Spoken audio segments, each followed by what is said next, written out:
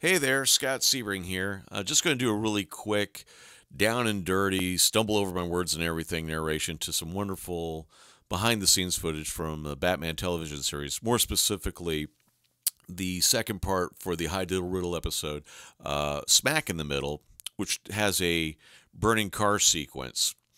Anyway, this is all shot in Century City. Hey there, Frank. And right behind this hotel that was under construction, the Century Plaza Hotel, which, by the way, is still in Century City, but that hotel doesn't get completed until June of '66. And those beige buildings in the background are actually sound stages to 20th Century Fox Studios, which sold off this land earlier in the '60s just to try to help save the studio.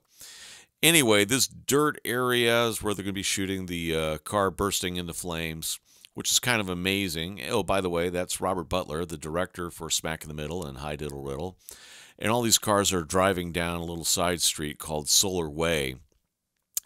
Anyway, this landscape back here with the vegetation, a little kind of dirt hillside stuff, doesn't even exist well into 1966 as it is leveled for parking. And speaking of parking, that's the Batmobile parked on the corner of Solar Way and Century Park Avenue before it's brought into the scene. And like I said, it's just kind of amazing that they do this scene with, it's got a car bursting into flames right here on this side street, not too far off from all these looky-loos and these cars that have no idea what they're looking at because the series has not even aired yet. And, but like I said, this area doesn't even see its way into mid-66 as it is leveled for parking.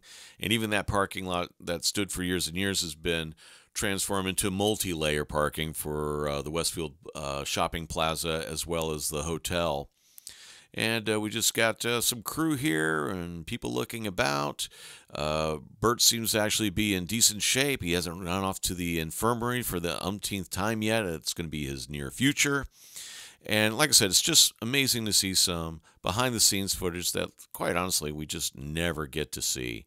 And big kudos to bringing it to my attention years ago by 66 board member A. Pennyworth. Like I said, there was no audio for this footage, so I thought I would just kind of elaborate on it a little bit. And by the way, if you know anything about the clubhouse anywhere in the LA area, if it's still standing, if it was part of the Beverly Hills Hotel maybe, or something like that, let me know. That'd be awesome because I haven't been able to find squat. Thank you. Have a good one.